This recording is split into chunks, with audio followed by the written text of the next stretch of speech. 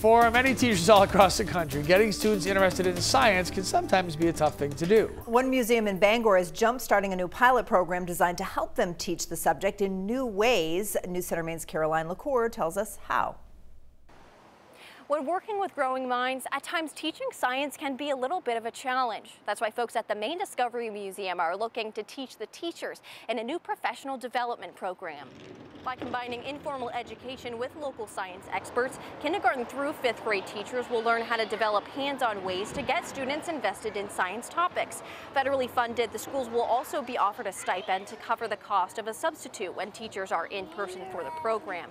Kim Stewart is the director of community engagement. She says when standardized test scores in topics like math and reading take forefront, it's subjects like science that lack in resources and class time. The teachers are hungry for it, but they don't have the time for it. So one of the things we'll focus on a lot through the Science Teacher Academy is those interdisciplinary skills. So you might have a science concept, but how can we incorporate a book into it so you can do it during literacy time? How can we incorporate music or art into it? So we're encouraging them to do science in their specials as well. The program will officially start this August, but will only take 10 teachers. The group hopes to expand next year by taking in 2 teachers from each county.